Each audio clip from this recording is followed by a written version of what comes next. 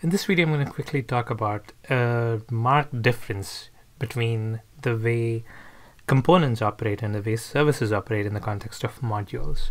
We've looked at how components can be declared inside modules, in which case the component is available only to other components in the module. And you want to make it available outside the module, you need to mark it in the exports. You need to add the component in the exports, and then in any other module that needs it has to import it. And this is for all other modules inside the same application. You can have a component inside a module in the same app as another module, but then that component would not be available until these two rules satisfy. First, the owning module needs to export it, and then the module that's trying to use it needs to import the module, right? These two rules have to satisfy for a component to be used outside its module.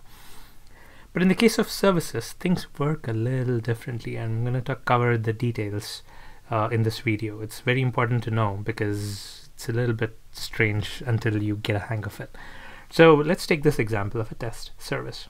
The test service has been provided in the app module, right? You have added it to the providers section in the app module.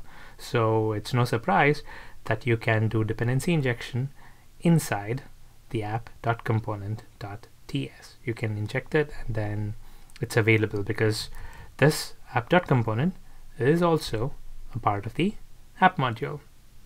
Now, there is another component called the view component in the same project, right? Now, what happens if I were to use this dependency injection and get access to the test service inside the view component?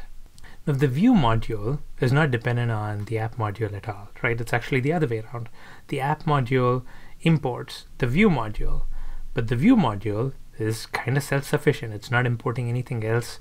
It has its own thing. It has one component that it both declares and exports.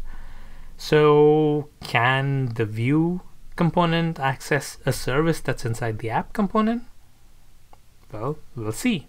Now we have this private, and now I'm going to do svc dot print to console, and I'm going to pass in from inner module / component.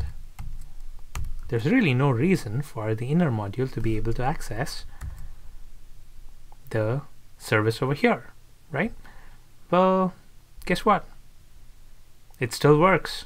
The outer module got the service, which is no surprise, but it looks like the inner module got the service too. How is it possible?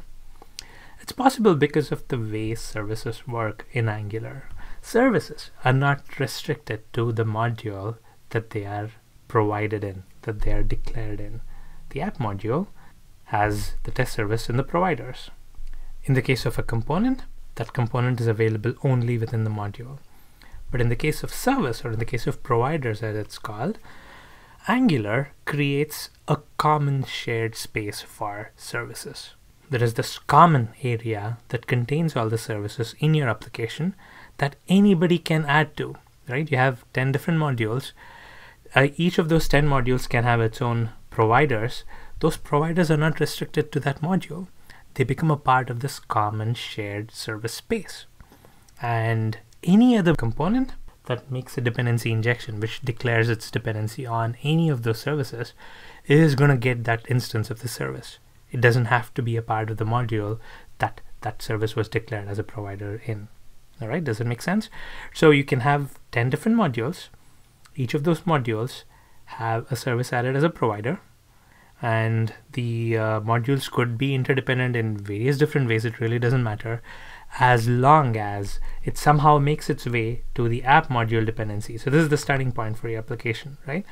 As long as it's somehow imported into the app module, those modules, Angular modules, are applied, and all the services, all the providers in each of those modules become a part of this shared service space. The shared service space is referred to as the injection context, or the dependency injection context. This is the list of services that are available to all the components in your application. This is a reason why when Angular CLI created the service for us, it did not automatically add it to any of the modules. it could have added it to one of the providers, but it did not. And the reason for that is it really did not know where to inject the test, where to provide the test service TS, in which module to do the provider's declaration. Now you might be asking me, if the module really doesn't matter and all these services end up in a shared service space anyway, why does it even matter which module the service gets declared in? You can declare it in any module, right? Well, in order to understand the nuance there, you need to understand lazy loading. Angular has a feature of lazy loading which affects how this service injection context works. Remember, I told you there's this shared space. This is a shared space when all the modules are loaded, like what we are doing over here. We have declared the dependency and we're importing it directly. But there is another way of importing modules, which is lazily loading them. All right, so that's a different way of doing things. And in that scenario, you actually end up with multiple such injection contexts. And now you have different instances of the service, and which instance you get depends on where you've declared the module, where you're injecting it. It's a little bit complicated, and that's the reason why Angular CLI does not make any assumptions. But one of the reasons for things being this tricky is because of this concept of a shared service space. It's not restricted to a single module. So whenever you're providing services, especially in a lazy loaded application, you need to be really careful about where you provide it. But for the thing that we are doing now, we're not doing any lazy loading. We're directly importing modules. For whatever we're doing right now, it really doesn't matter. Although it makes sense to add the service to a fairly reasonable module which is closely associated with what the service is doing. For instance, if you have service for the view, it makes sense to put it in the view module rather than put it outside, because it closely ties it with where that module is being used, and any other module which imports the module is going to get that provider automatically.